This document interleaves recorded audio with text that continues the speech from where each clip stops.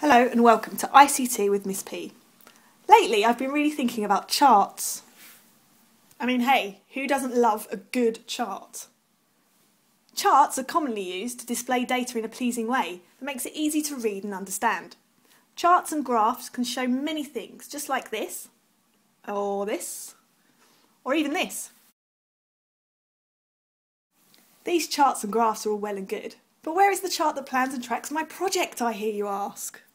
Enter stage right. Henry Lawrence Gantt, a mechanical engineer, management consultant and industry advisor born in 1861.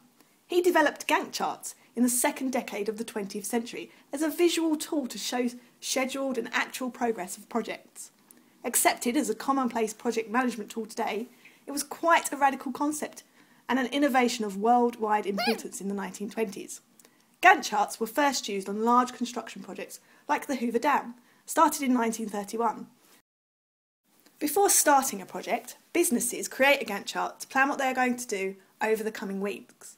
Spreadsheets are a good tool to help create a Gantt chart. This is a Gantt chart depicting a project to build a house. Can you see anything wrong with the plan?